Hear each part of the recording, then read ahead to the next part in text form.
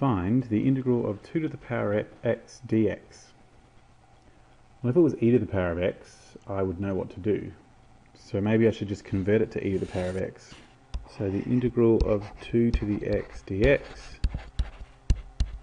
the integral of e to the power of ln2 to the x dx, because e to the ln2, the e and the ln will cancel each other out, and that'll be 2.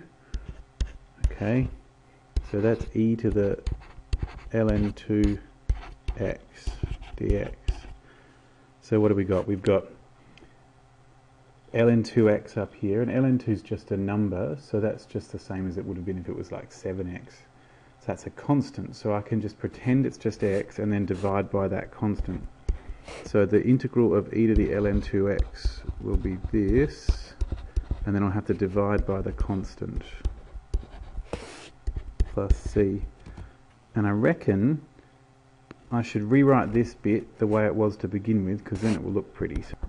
So 1 over ln2 times 2 to the x plus c.